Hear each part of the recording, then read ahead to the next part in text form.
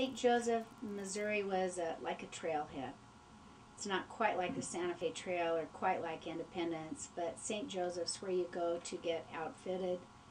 You've got some wild people in town, cosmopolitan town. You've got beaver trappers, fur hunters, Spanish, Native Americans, Mormons are showing up, and then you also have those that are coming upriver, even as far as coming up from New Orleans, and they're coming from different countries.